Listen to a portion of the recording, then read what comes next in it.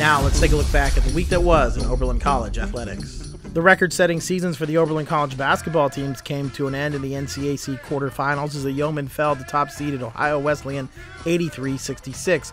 Big man Randy Ollie did his part with 20 points on 6 of 9 shooting, while senior Austin Little added 15 points off the bench in his final game.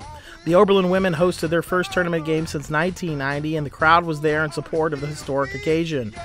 Back-to-back three-pointers from Lindsey Bernhardt early in the second half tied the game at 39, but the fifth-seeded Bishops of Ohio Wesleyan pulled away for a 75-58 win. Playing in her final game, NCAC Player of the Year, Christina Marquette scored 22 points and ripped down 7 rebounds as she departs as the school's all-time leading scorer and rebounder. In its lone match of the week, the men's tennis team picked up a 7-2 win over Indiana Tech. Junior Kalen Lewis was named the NCAC Player of the Week for his efforts as he was a winner at number 1 doubles and number 3 singles.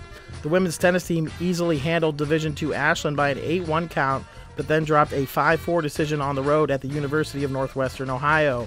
Senior Grace Porter was a double winner against the Racers, earning victories in the top flights in both singles and doubles. The track and field teams had their final tune-up before this weekend's NCAC championship meet. First years Annie Goodridge and Lila Draft Johnson impressed, earning wins in the triple jump and 400-meter dash, respectively. The Yeoman lacrosse team opened its season in grand fashion, knocking off the Olivet Comets 16-8. 11 different Yeomen scored a goal in the game, led by Nick Lobley's 5-goal performance. That's your update. Go Yo!